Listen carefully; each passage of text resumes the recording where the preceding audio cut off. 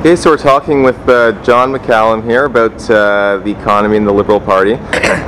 So first of all, you've been fairly critical of the Flaherty budget and that. Thinking about the stimulus, what would the Liberals have done differently than the Conservatives, do you think, had you been in power when the budget came in this year?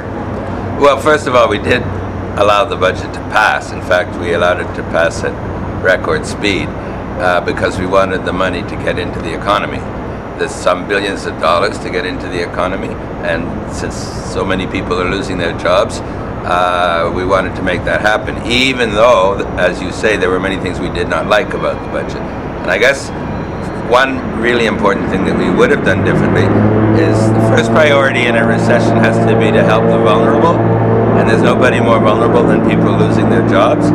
And the problem is that the employment insurance system, you have to work twice as many hours in some ridings to be qualified as in other ridings, and at a time of recession it's grossly unfair when less than half of unemployed people receive employment insurance.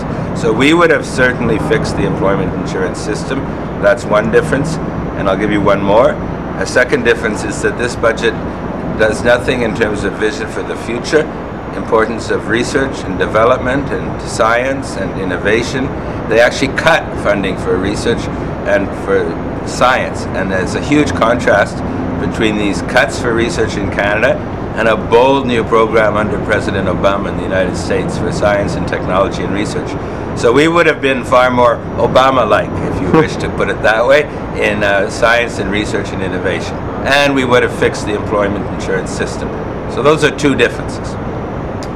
Moving forward, thinking about maybe possibly another election campaign, or if not that, there'll be another budget out within a year. Do you think there's going to be needed more stimulus spending in the future, or do you think hopefully things will be picking up by then, that we can kind of get the deficit back under control? Well, that's a great question, and it's a central question. We have two priorities. We've put this government under probation, and one thing is to make sure that every dollar they said they would spend in the budget, they do spend. Get the dollars out the door. That's the first priority. And their record on infrastructure is that they don't get the dollars out the door. So that's job one. And job two is what you just said. If things continue to get worse, and sadly it looks as if things are quite bad, then the government may have to do more. And so we will be monitoring them and pushing them possibly to do more, especially on the employment insurance issue that I mentioned earlier.